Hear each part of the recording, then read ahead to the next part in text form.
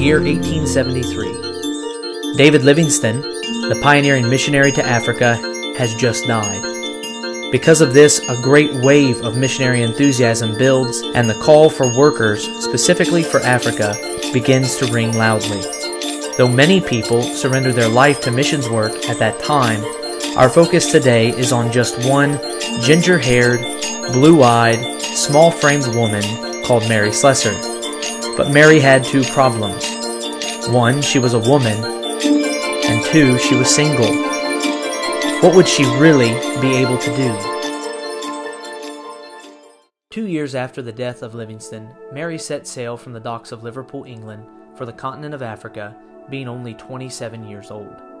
Soon after her arrival, she began to see the scale of difficulty and seeming impossibility of the work to which she had embarked to do.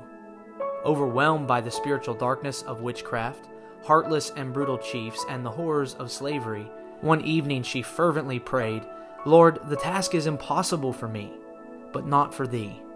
Lead the way, and I will follow."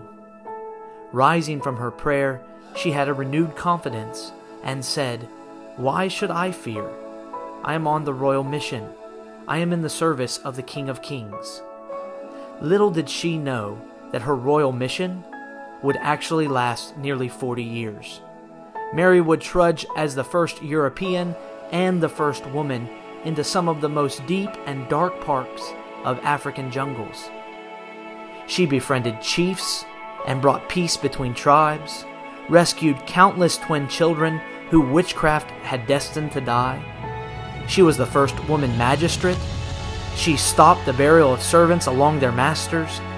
She taught the gospel passionately from village to village, seeing many profess Christ.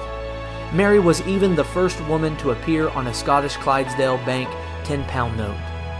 Because of her zeal, love, and peacemaking, Mary Slessor was given the title Queen of Calabar and Mother to all people, but her friends would call her Ma. Mary was daring, courageous, bold, and a true pioneer for the gospel. She once wrote, "Every woman has a mission to accomplish on earth. Not my plans, not my glory, but God's plans and His glory."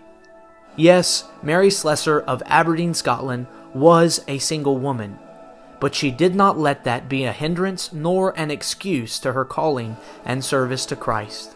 Instead, she chose to live by her own motto, "God plus one is a majority."